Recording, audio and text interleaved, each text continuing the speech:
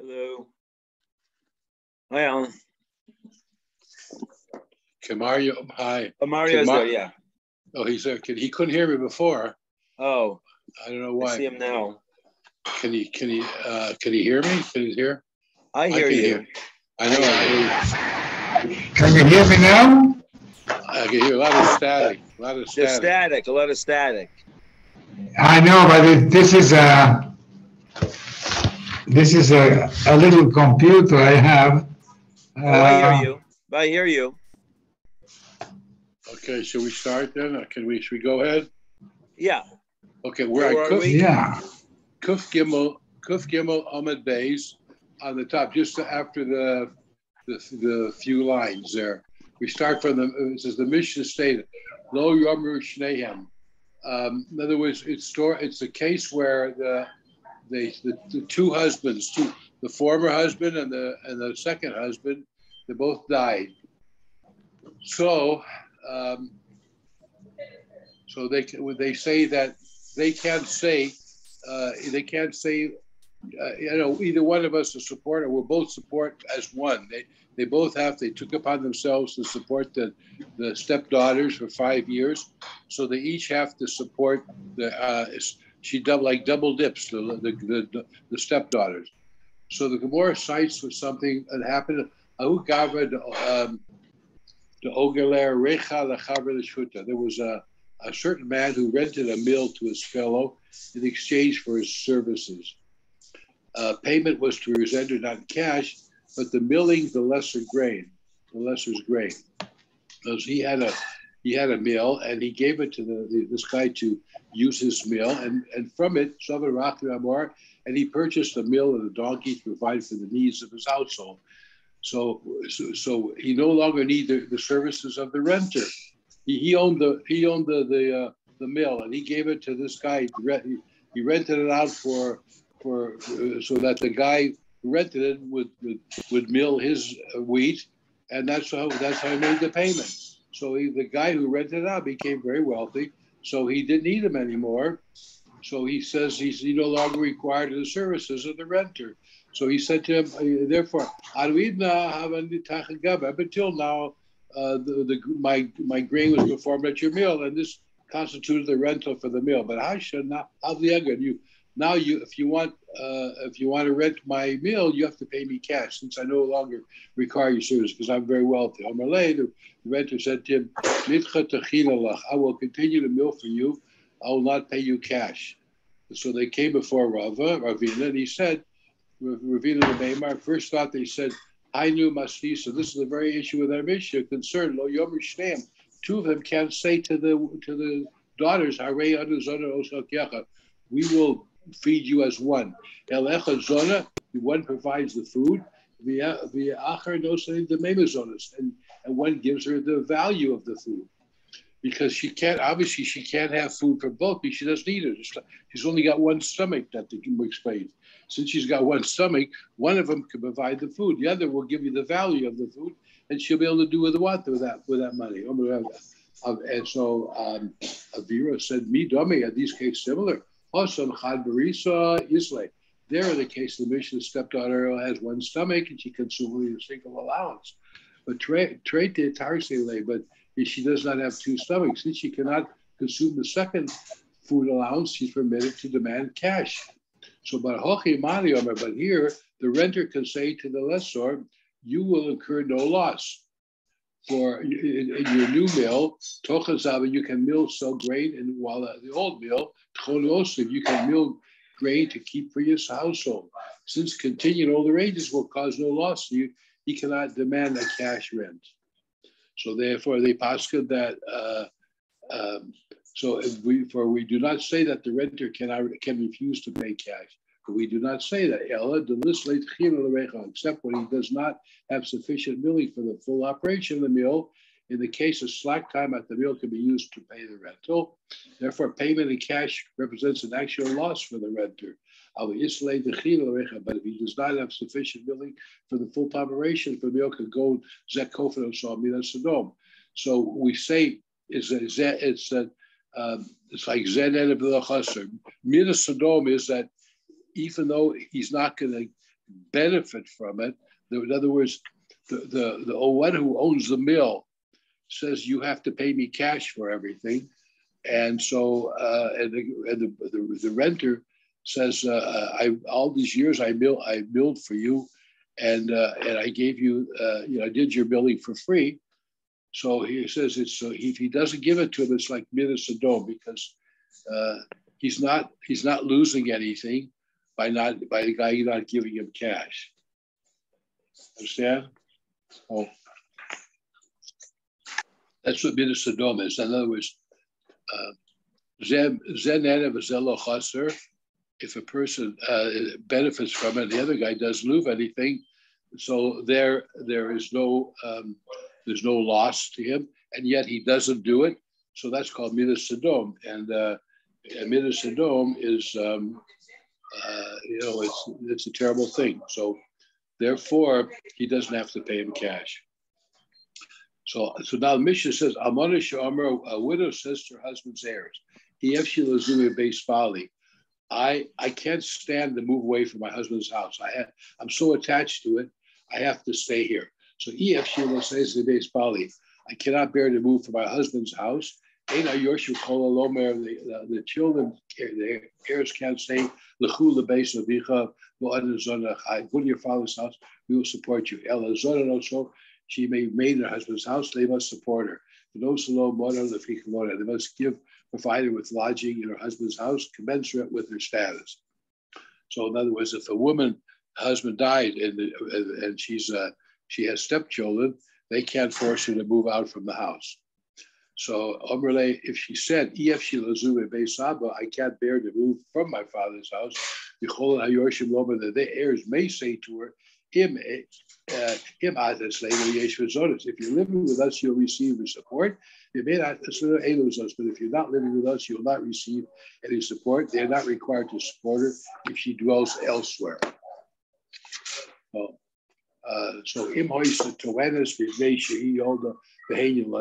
If she argued that since she is a young woman and they are young men, it is improper for them to reside together, then she can live in their father's house, and her father and her father's house, and they have to support her for living in her father's house, because it's not theistic for her and her woman live in the house with the stepchildren who are young also. So so like the Mishnah says that a widow is entitled to lodging commensurate with her status.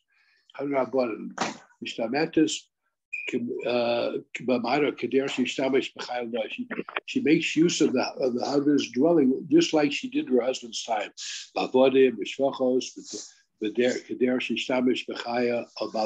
If she has slaves and maidservants, they have to support her with those during they did it to her husband's lifetime, so she gets that when she's a widow also.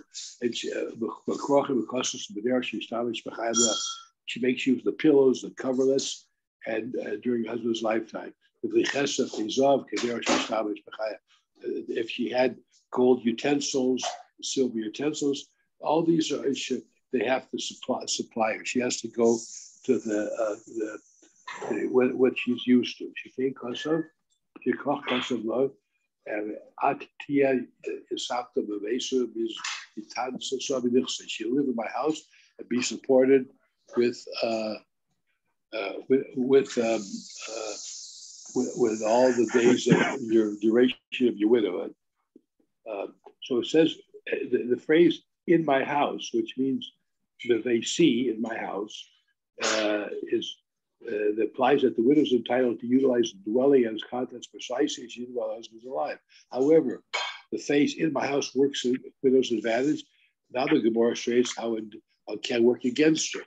So how's that case? The they see when the husband promises she live in my house, not in my hut. The widow is entitled to lodging only if the husband leaves a many roomy house. But if all he leaves is a small little cramped dwelling, she must vacate in favor of the heirs, because because the husband, even though he wants his wife to live in the house, but if it's a hut, not everybody can live in the house in the hut. The children and her can't live together in the hut. So therefore, since they inherited, they have priority over that. That's what we say that the husband wanted for his children. If the orphan sold the widow's dwelling, they have accomplished nothing. For at the moment the husband dies, the widow gains the rights, and therefore orphans cannot affect the sale. So, how is it that different from that we learned? If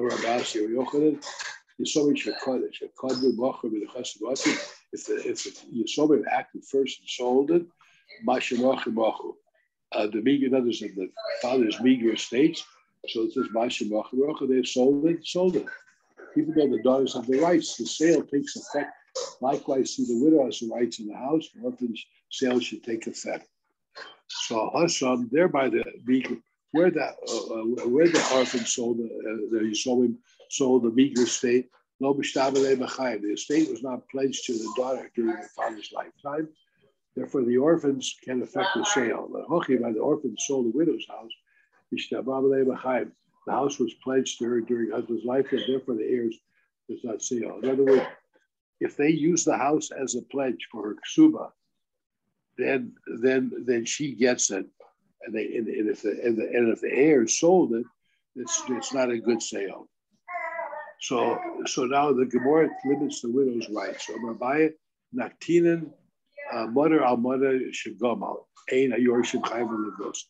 If she's living in the house and the house falls down, they're not obligated to rebuild it.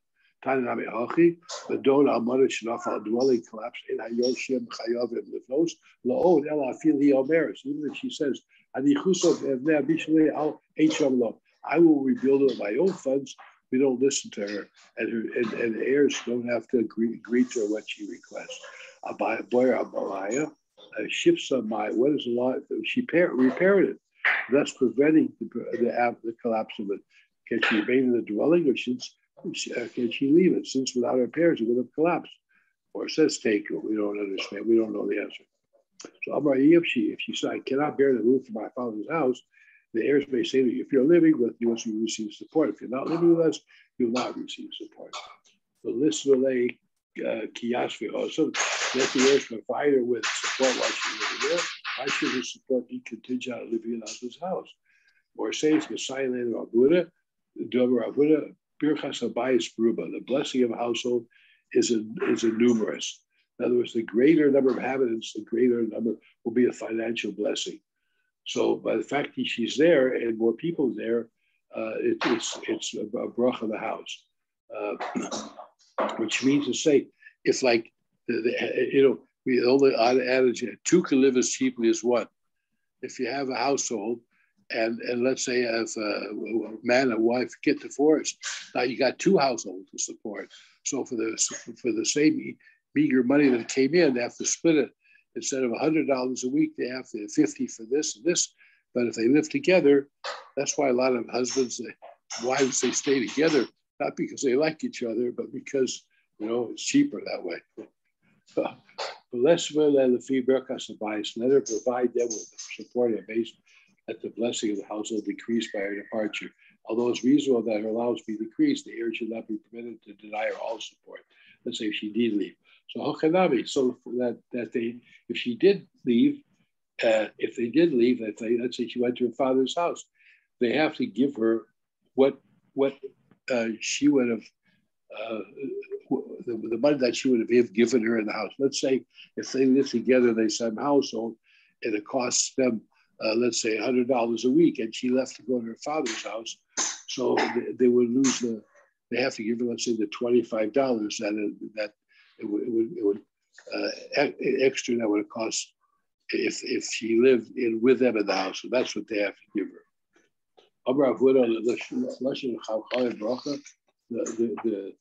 The lush of the chachamim that it says that's a blessing. There's two things. Lush of chachamim osher. The language of the chachamim teaches well. Lush of chachamim marbel healing. In the course of teaching the laws, rabbis indirectly impart wisdom regarding other matters. What are they? Bracha, the blessing, which we stated that the reason the widow must remain in her husband's house is the blessing of the household depends upon the number of inhabitants. the direct concern is the teaching law of a widow. In passing, however, the rabbis take out the 80th part wisdom regarding the increase of blessing at home. So, my niece, I have my sister Star. They lived in, she and her husband. They lived in Australia for many years. He was a Rav there, and so every year they lived there in Australia. She had another kid. She ended up having 10 kids, and the government used to pay them for every kid. They made just a living by having so many kids.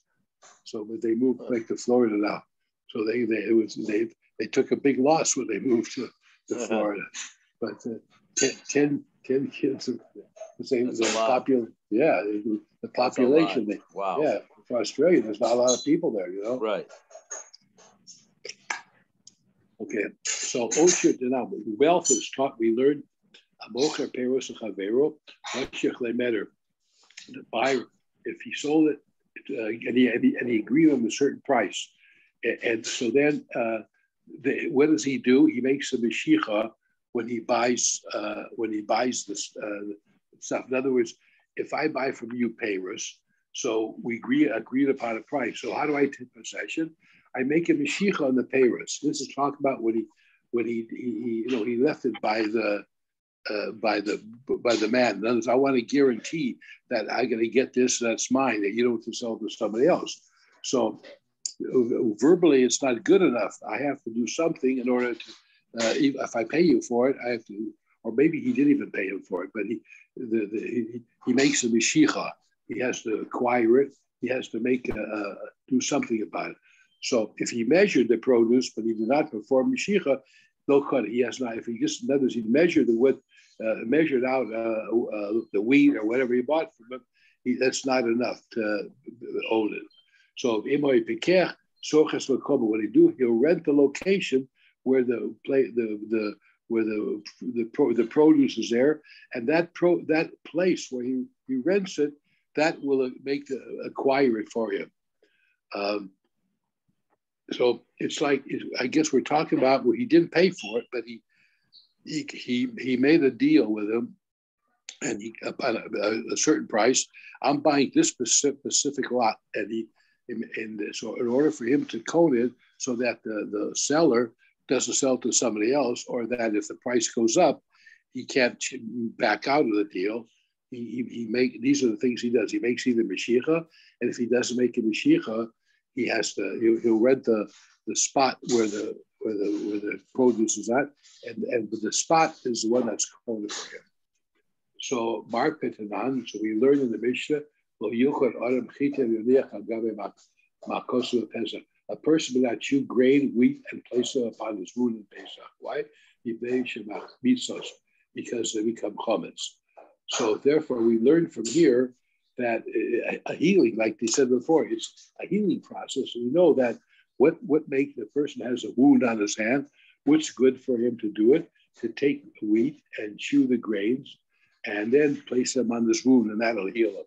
So besides teaching us halacha, like mocher peiros or something, also teaches us that if you chew grain on Pesach before paying, you place them in your hand to heal it. It's chametz, so you can't do it. So we learned from here a medical advice too. So that's what heals wounds. I Tana Rabbanan, B'shas b'tiras Hashem. This now we got along. I got it. B'shas b'tiras Hashem. Rabbi Omar, at the time of Rebbe's death, he said, I want my children to be present in front of me to tell them things before I die. Make arrangements after my death. That's how they came. He said to them, be careful on the honor of your mother. As after I'm gone, let a lamp burn for me in this place. So you have to do first thing. You have to continue honoring your mother, and you have to let the candle burn for me. Set a table for me in the usual place. Let the couch be arranged for me in its usual place. Yosef Chafni Shimon Efrasa, and Yosef Haifa and Shimon of Ephraim, Haim Shimshanu B'chai. They serve me during my lifetime. Maybe Shamshu the Mosai. They will serve me after my death. So we're talking about Rebbe, the famous Rebbe. So now the Gemara examines Rebbe's various statements. It begins, one relates to our sugya. So his hero, be careful out of your mother. So why did he find that it was necessary to tell him that? I mean, after all, deraisi it's a Torah obligation. It's Kabbalah on your father and mother. Why did he have to instruct his children? It says Isha of Havai. Refers to as your mother was not her true mother, but only the father's wife. Rebbe instructed to honor her nevertheless. Or Aishas of Nami deraisi. So by the father's wife is also a deraisa. The Tanya Kabbalah the Esimecha. So es imecha is even. It says your father's. The word es zu eishes avicha. This is reference to your father's wife. Es imecha zu bali mecha. This is your mother's husband. So not only does he have to honor his parents, biological parents, but his step parents. He has to honor. The rabbis and the chicha are going to also include his oldest brother. So why did he still Rebbe find necessary to instruct the sons after his wife's death? Because it's a deraisa. So how did B'chayim? We think he thought maybe we only have to honor your step parents only during the lifetime. But after the parents' death, this doesn't apply. Therefore, it's necessary to command the sons. So I think it doesn't say you're not a person is not allowed to curse his parents even after death. I think is that what it says too, Harold? Right. Yes. Yes. So I guess in that. I mean, don't we have here? Oh no, but this is. But after the parent's death, this obligation does not apply. It was therefore necessary for Rebbe to command his sons to honor his wife after his death. I see. So wait. So he does it then after parents died. Oh, I see. So that's why he tells him. So yeah, right. Yeah. So therefore, yeah. So let me see here what he says here.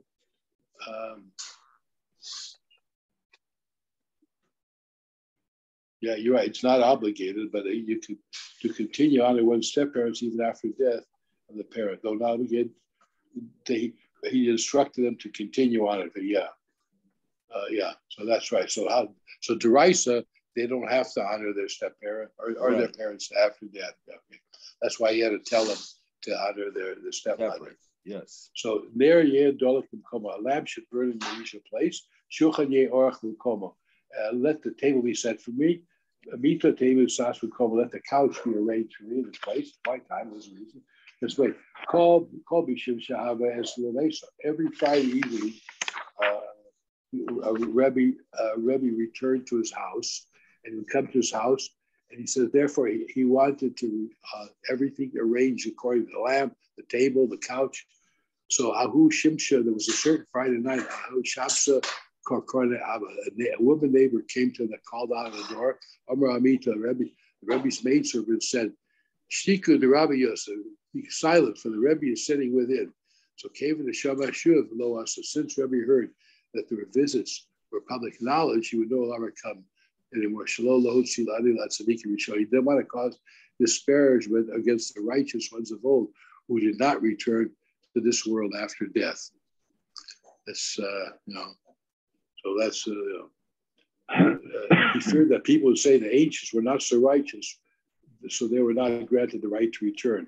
So Rebbe didn't want that people to cause them not to, this, because they didn't return. So he didn't come at him more himself. Yossi Chafif and Shimon Ephraim, they were people who served them during their life. And they will serve me, and they will serve me after death. Sover Minei, Behead and Almahu, these men should serve him with a burial. That's what he meant to tell them after death. The Chazi, the Karam, Arsiu and Arse. Once they saw their beers preceded his beer, they were buried before Rebbe. So, they said, Shema Minei Lahu Alma Dukamar. We learned from this Rebbe the thing that they would serve him in that world, the world to come. And that which he spoke in this manner, the lo limdud mil sahavi. So people would not say they died because they had been involved in something sinful. Until now, it was only a merit of Rebbe which helped them keep them alive, to ensure that none would speak ill of these righteous men. He revealed that they were destined to serve in the world to come. So Amar Rabbi said to them, "The Chachma Yisrael, I require the presence. I require the sages of Israel. The sages of Israel enter his presence." Someone said, Rabbi said to them, "Al Chaspidu, do not eulogize me in the towns." Turn to Daf Beis. Voshiva Yeshiva Lachri Shloshim, and reestablish my yeshivas after I die, 30 days after I die. Shimon ben Chacham, Gamliel, Shimon b'ni Chacham, my son is wise, Gamliel b'ni Nasi, but my Gamliel, my son, should be the Nasi. Chanina bar Chama Yeshiv b'rosh, Chanina bar Chama shall sit at the head of the academy. So he says, do not al taspeid by your, do not eulogize me in the towns. So they understood from them, Mishum Tircha de Kamar. Rebbe said this because he didn't want people to burden themselves to have to come to the villages to listen to the Hespedim. So came in the Chazin, the Chazin. Once they saw the rabbis were eulogizing in the city, everyone from the villages time came to participate. Because we may learn from this that the Rebbe said, because of the honor of the Torah will be increased if this eulogizes are attended large crowds. So therefore, that's why they came. So he was masking that they do it, not necessarily for his sake, because the increased Torah, the distribution of the Torah, people should learn more. Okay. So they, after 30 days, they didn't eulogize him anymore. I'm not great at Moshe Rabbeinu. We'll see it. The Bnei Yisrael, there was their mosque with Moshe Rabbeinu for 30 days. Plus, 30 days they utilize him day and night. Then they did it. They utilized him during the day, and at night they studied Torah. Or vice versa. They studied during the day, and they eulogize him at night. So another incident about that occurred on the Rebbe's the day of this died. Yom Dashkicha the Rebbe, Dafka Bay Kolav Rebbe, a voice came out from heaven and says, "Call the Ava Mashkavar Rebbe." Whoever was out there at the death of Rebbe was Zuban Hudachayel above. He was ready for life in the world to come. He needs no further preparation. So whoever came to this hesped will automatically go Olam Haba. Kovesh Kol Yoma Haba Achikama. There was a certain wash clothes. He didn't come on that day. Given the Shama when he heard this, those are bred to Rebbe's death, were made ready for life and will come. He descended to the roof and threw himself to the ground and died. Yosebas called the Amr, Heli voice came and said, Afahu Koves Muzuman Hula. Even this laundryman has a life for the world to come. I guess it shows that even the lowest of, a laundryman wasn't necessarily from the Choshima people, but even the laundryman was roy to go to Olam Haba. So my Shimon ben Chacham, my wise son, my Kamar, what is he trying to say? Afal Pisha Shimon Chacham, even though he was a wise man, Gamliel ben Nasi. My son Gamliel should be a Nasi. So Omar Levi, it was necessary for Rebbe to say this, and Gamliel was to be Nasi. How would he would have been appointed in any case, since he was the eldest, and thus would assume his father's position by the right. Omar Shimon bar Rebbe. Shimon bar Rebbe said, "Shurichala." He had ulama talteich. It was necessary for you and for your lameness. And Rebbe not articulate his wishes. The position would not have passed to Gamliel. It's because Levi was lame. Levi demonstrated Kida bowing and became lame.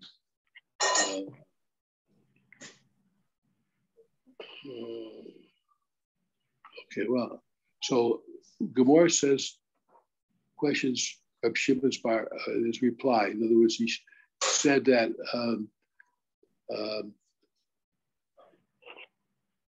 and Rebbe not okay. So what is that? Why does he say that it would not have passed on to Gamliel? So my kashle, what difficulty is it? He's a verse says saying explicitly that a father's position is inherited by his eldest son. Is written as Hamlocha Nasan Lahora ben Kihu Abachor. That's by King Yoshaphat. He gave Yehoram the kingship is firstborn. We see that in normal course of things, and the eldest son ascends to his father's position. Why didn't Shimon Rebbe state that without Rebbe's express command it would not have been made? He was the best suited for his brothers to fill this position. Gamliel was not the best suited among the places of his father, for he was less wise than his brother Shimon. And therefore, without Rebbe's expression, he would not have appointed Nasi. In other words, without Rebbe's saying, on their own, he would not necessarily ever, even though he was the eldest. Rebbe might time her off and why did Rebbe, what reason did he do this? He held that Rabbi Gamliel was not the best suited to fill the place of his fathers. But in fear of sin, he was the best suited among his brothers to fill the place of his fathers. In this attribute, he led them all, but therefore he was appointed Nasi because he had a great year Hashem more than anybody, more than all his other brothers. Chanina B'Chama Yeshiv Barosh, he was sitting at the head of the academy. Lo Kibel Rabbi Chanina, he did not accept the position. Shahaya Rabbi Alphas, God of Emenu Station. Rabbi Alphas was older by 2.5 years, and Rabbi Chanina deemed that disrespectful to head the academy while Alphas lived there. Yosef Rabbi Alphas Rosh, and therefore Rabbi Alphas sat at the head of the academy. Yosef Rabbi Chanina and Barai. Rabbi Chanina sat outside the study hall. Yosef Gad Levi came and sat with him. Noch Navshid Rav Ephes. Rabbi Alphas died. Yosef Rabbi Chanina Rosh and Chanina sat at the head of the academy. Lo Havalei Levi Inish Levesa. Because Chanina's ascension, Levi didn't have someone to whom to seek and learn with because of the bubble. So he came to Bavel to seek a worthy partner to learn with. A great man has come to that door, limping, and he was limping. In other words, like he said before, that Levi somehow he bowed down. It says, why? How did he become lame? Because Levi had insufficient reverence for Rebbe by implying that Rebbe had spoken needlessly. Levi should have understood that Rebbe's instruction was necessary. Therefore, Shimon chastised Levi, mentioning his apparent because the reason Levi was apparent.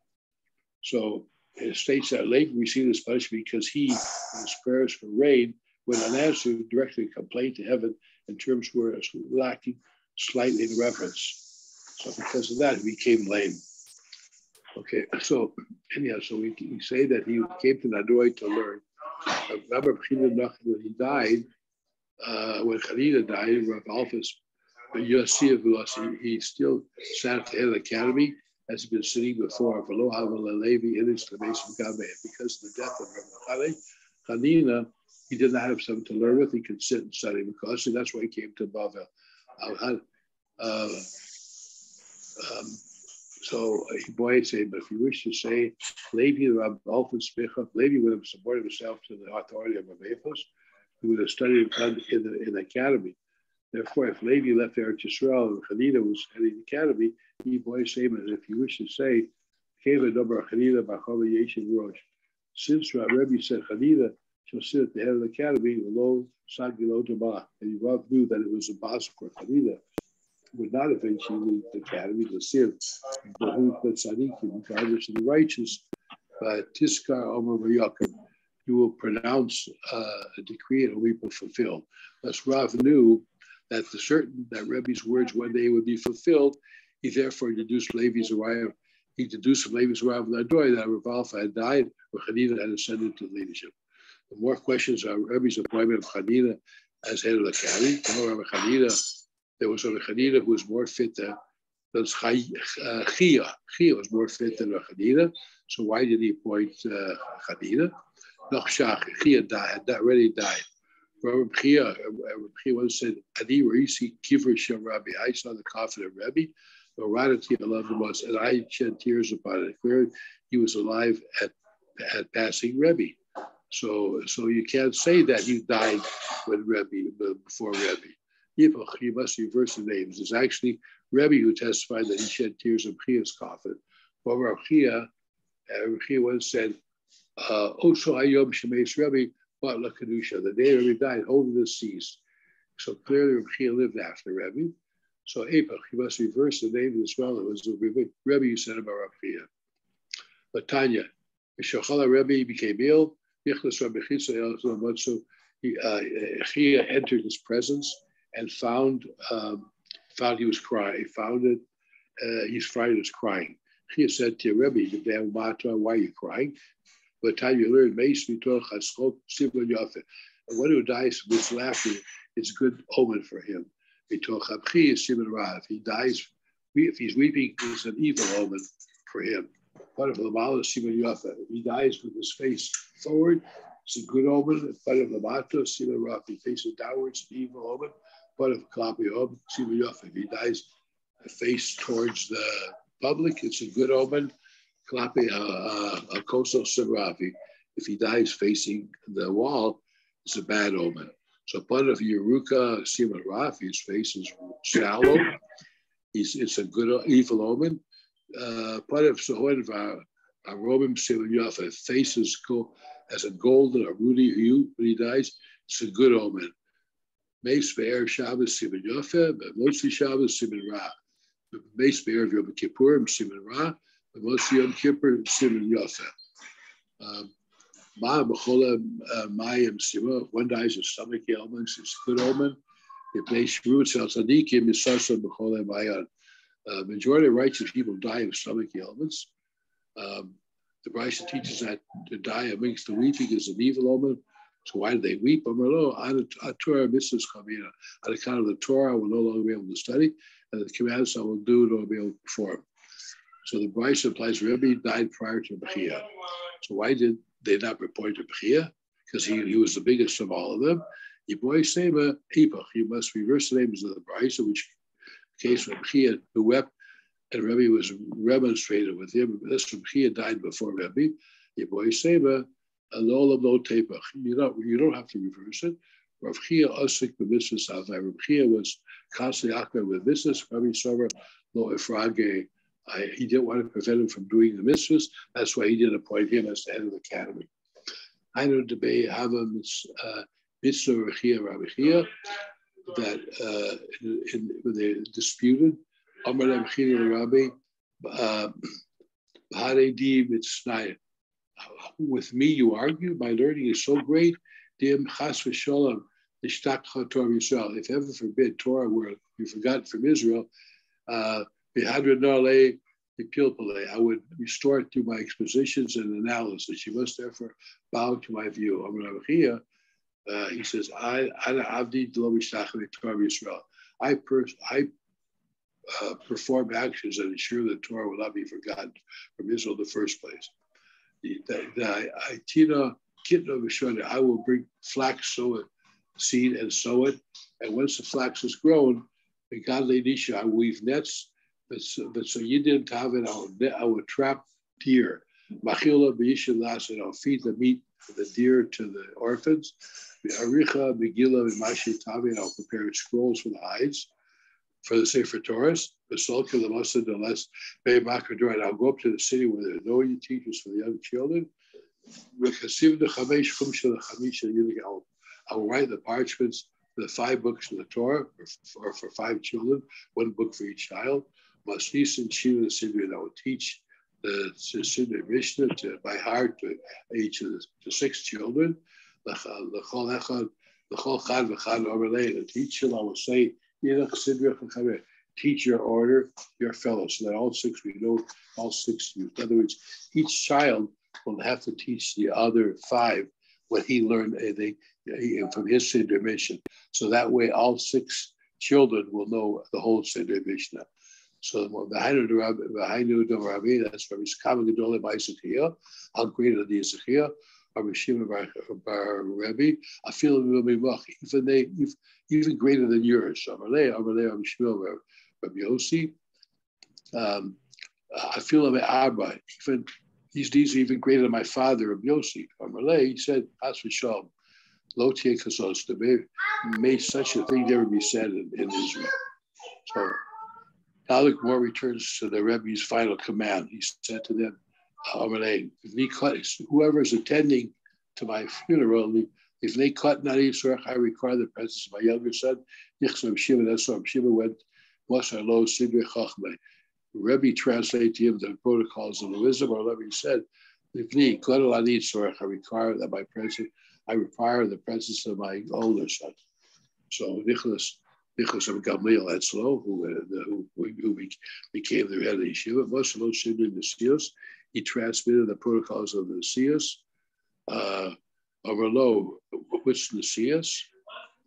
What's Nesius? I don't know. But no, Nesichucha Baramim. My conduct your Nesius among the exalted ones.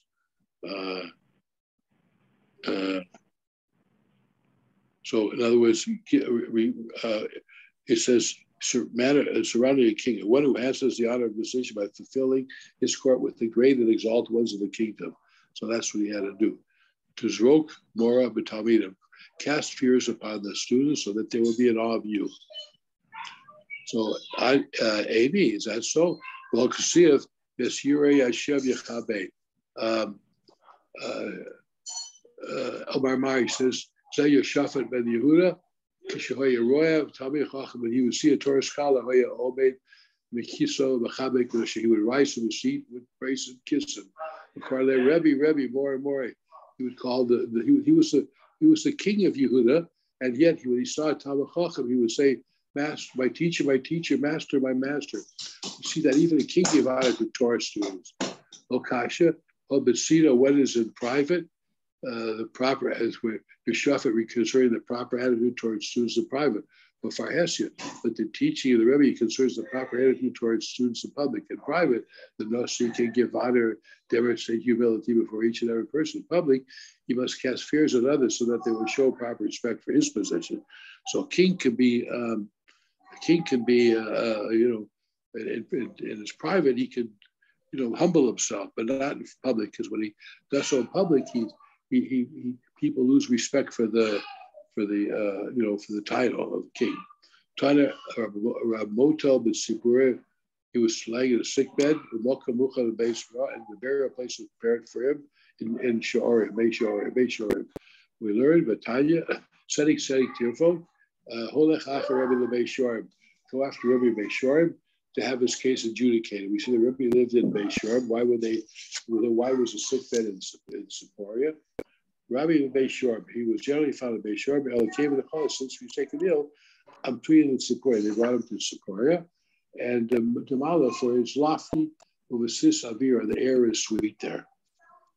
Okay, shall we finish that big block? Yeah, it has a get to lift. Yeah. So thank you very much. So what do you want to learn tomorrow night? 8 o'clock works. Huh? 8 o'clock Saturday At what night. time? Whatever you want. Whatever's Okay. good for you.